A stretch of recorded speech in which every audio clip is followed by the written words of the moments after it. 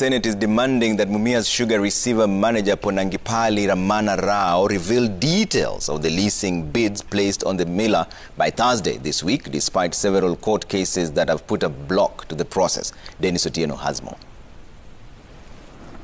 Speaking before the Senate Standing Committee on Agriculture, Livestock and Fisheries virtually, Mumias Sugar Receiver manager Ponangipali Rao was at pains to defend his position on the proposed leasing of Mumias Sugar Company assets. We were directed by the court that we invite all the bidders before whom we have to open, but we were not supposed to do any.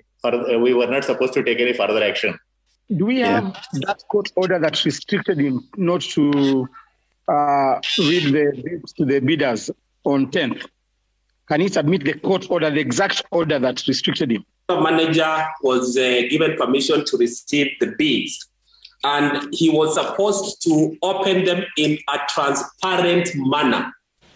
In particular, the Senate committee wanted the receiver manager to make public details of the bidders who had expressed interest in the takeover of the struggling mill. So what was opening? What is opening? What is this thing called opening? We called everybody, all the bidders in their presence, we opened. We made them sign all the bids.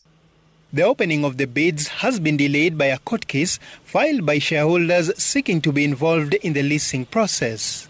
Mumias Sugar was placed under receivership in September 2019 by KCB Bank, which sought to protect its assets and revive its operations. However, attempts by the receiver manager to revive the miller have all fallen flat, with the option of leasing it now hit by both court process as well as political interest in the last 1 year. Dennis Otieno, Citizen TV.